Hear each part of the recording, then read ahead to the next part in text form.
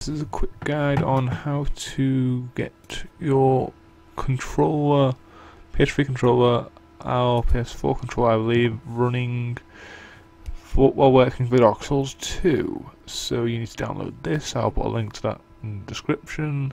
Then just extract that, and you want this stuff obviously, and you need to find the correct little location, which for me is this, and it should be the same for you pretty much.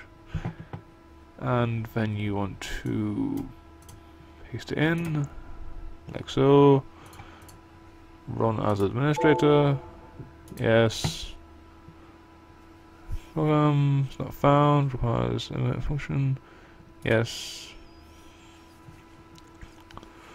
search, yes,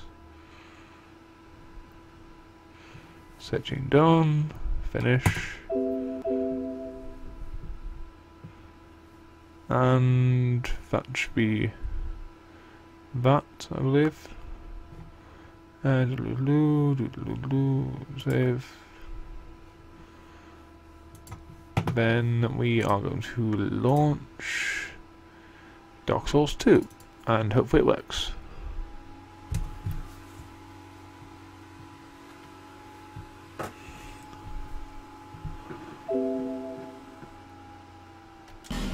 Ah, lo and behold, it works. You cannot see this, I don't think. No. That's convenient. I've got a black screen. Hang on, let me just switch that over. I'm just going to put this bit of footage in. I don't know why I want to like show my control to the microphone or something there, but this is just showing that it works. I don't know if it's really proof, but it's proof to me. So, no, I can't bother doing a new character right now. I'll find I'll just skip through things. Skip. Right, discover everything. I don't know. Okay. Yep. Same controls as my Ps3 is. So this works with the Ps3 controller. I'm not sure it works with the Ps4 controller. I imagine it probably does, but I don't own a Ps4 controller. So I don't know. There's my attempt at proof, and I hope that helps you.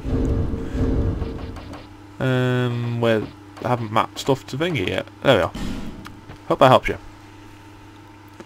And my PC is very loud. Okay. I hope people who want to play with Ps3 controller and possible Ps4 controller can now play. Which I will be doing because I'm not too fond of PC controls. In the better, but not perfect. Okay.